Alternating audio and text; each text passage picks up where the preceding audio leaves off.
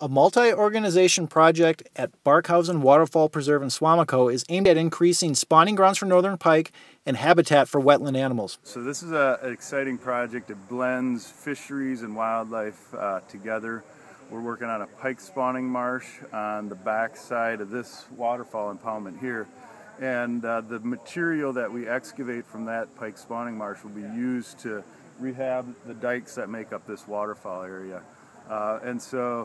It's really a combination of fisheries management and waterfowl management working together in an efficient manner to accomplish good things here on Barkhausen. Grants totaling about $350,000 have been pulled together for the project. The Green Bay Packers have donated $75,000 towards the work. Well, having a recreational park like Barkhausen so close to the city, this is going to impact the entire community, and along with the wildlife, of course. Having the proper resting, breeding, feeding grounds, hopefully in the long run, we can produce more waterfowl, more wildlife in general. So for the sportsmen, for the recreational viewers, we should see benefits down the road from this. Reporting from Suamico for Press Gazette Media, I'm Nathan Phelps.